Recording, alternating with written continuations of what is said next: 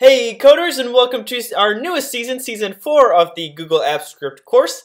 This new playlist is going to be about the calendar service, and this episode is going to be introducing the calendar app.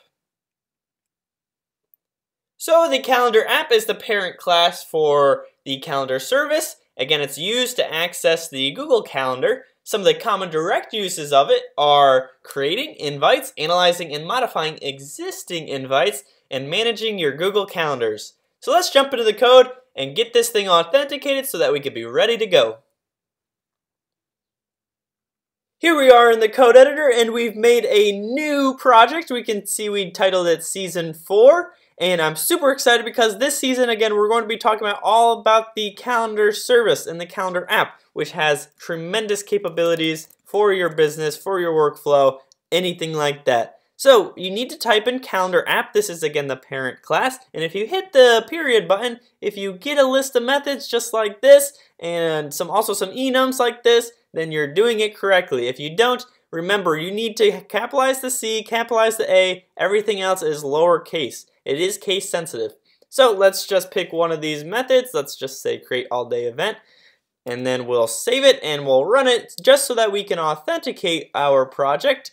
All right, so we'll review the permissions. And yes, this is the account that I want to use. Let's go into advanced, just like we've done it before. It says go to season 4, unsafe, but it's okay because we wrote it. It's not that unsafe. Alright, so calendar app is going to see, edit, share, and permanent delete all of your calendars you can access using Google Calendar. So again, this is a powerful method, but they word it like this just to make sure you know what you're getting into, but we do because we are creating our app, so we are in control. Alright, let's hit allow.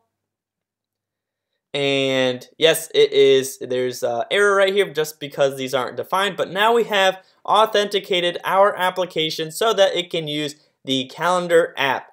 Great. So now we can actually start jumping into the code a little bit more and learning more about this calendar app. Guys, I hope you liked this video. Don't forget to like and subscribe, and I'll see you in the next one.